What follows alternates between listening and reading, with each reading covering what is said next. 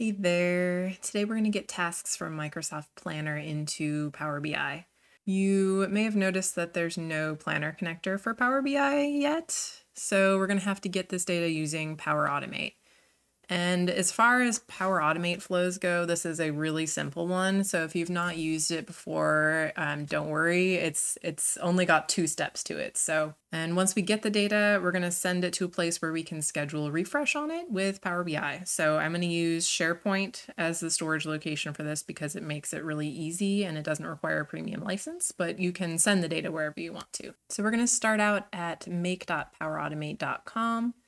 So you can get there through the app launcher or just going to the URL, and then we're going to create a new flow.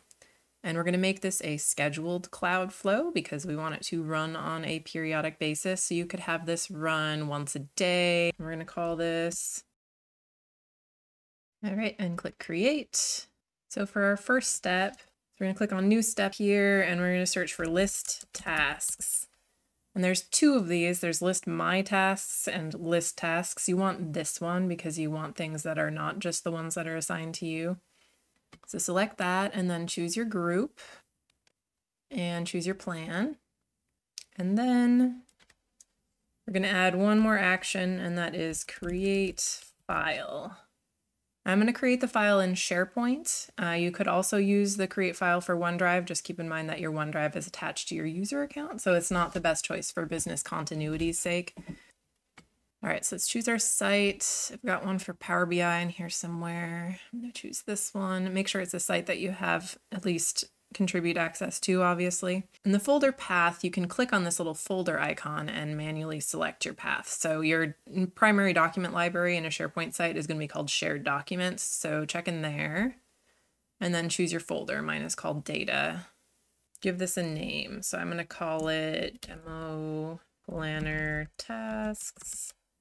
.json. This .json is important. We're creating a JSON file here, primarily because this list tasks action provides a JSON response. So creating a JSON file out of it is ridiculously simple. All we do is drop in here the body of the response. And strangely, I don't know why this is, but you don't see the body over here. But if you search in the dynamic content for the word body, it pops up. I don't know why it behaves this way, but...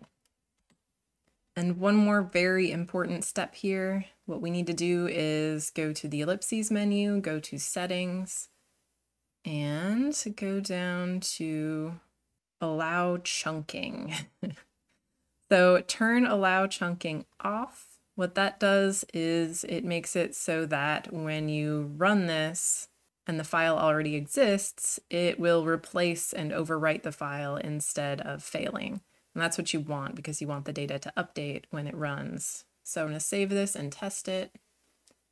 And test is going to create that initial file for us. So I'm going to choose manually here and click test and run.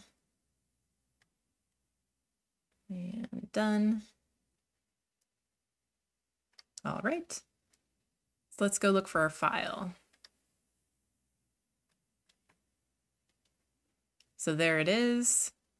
So what I'm going to do now is actually navigate to the document library because the menu option I'm going to use here doesn't appear in the web part for the library. So I'm going to click on documents on the left-hand side, and that'll get us to the actual library view. And we're going to go back into the folder. So I'm going to click this ellipses menu here, and then go to details, and then go to more details. I don't know if you can see it. Let me zoom in a little bit. So there's a more details link in the very far bottom right corner. So click on that, and that'll give us the path here. So this is the path we want to use because if you just click on this file and open it, you get a preview URL, and this one won't work. So we need to copy the path from that get details. And we are going to now download this file. And I know that seems backwards, but just trust me, we're going to download it. All right, so we're going to go ahead and open up Power BI, and then we're going to go to Get Data and choose JSON because our file type is JSON, and select the one that we downloaded. And now we are going to change the path that it is looking for this JSON file from our computer to SharePoint. And the reason we do it this way is because there's no single file connector for SharePoint Online. There's connecting to a folder, which comes with a whole bunch of baggage attached to it for combining files, which we don't want. And there's SharePoint Online List, which won't work for this.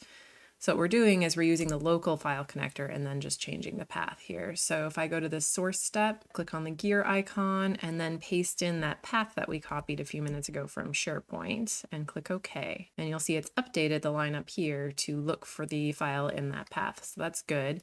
If you haven't logged in, it'll probably ask you at this point to authenticate. I've already authenticated, so it's not asking me, but you need to select the organizational account type and enter your Microsoft 365 credentials in the window that pops up if you are asked to do that. These expansion steps were all created by the JSON connector for us. However, I've noticed that occasionally, sometimes it doesn't expand all of the values. So if you're missing your start and end date fields, for instance, just go to this step here and make sure all the boxes are checked for the things that you want selected. So we're going to go to this last step here and kind of go through what this data looks like. The bucket ID is the vertical column in Planner that you can drag to rearrange your tasks into. It doesn't have the bucket name. You can get that from the API. I'm planning on doing a second part to this video that shows how to get that information along with the assignee names, because the assignee names are also not in here. It's only got the assignee IDs. But the process for getting those things is a little bit more convoluted than I expected, so I'm going to split that into a separate video.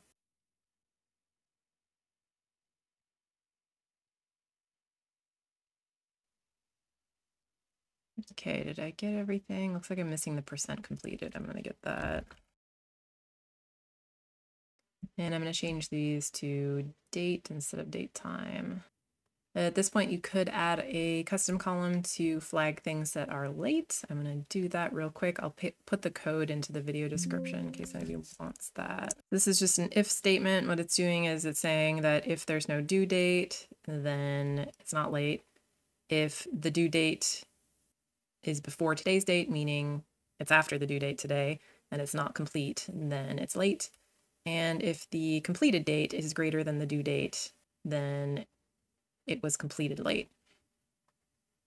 So we'll add that, and then I'm going to make this into a Boolean type, so true, false.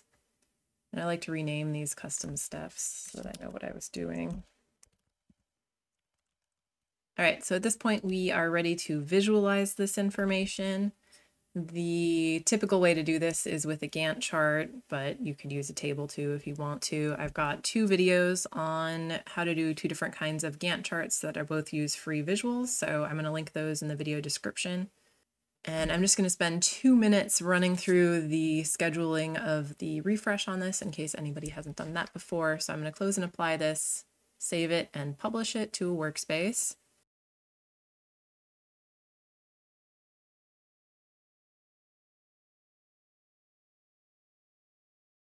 All right, so for our data set, I'm going to go to the schedule refresh button, and we're not going to use the gateway today. We're going to go straight to this data source credentials step, which will say failed to test with your data source. Please retry your credentials.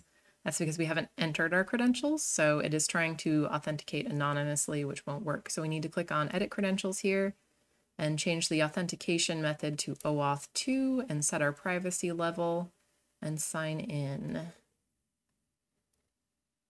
All right, and then under refresh, just turn that on and apply, and our refresh is scheduled.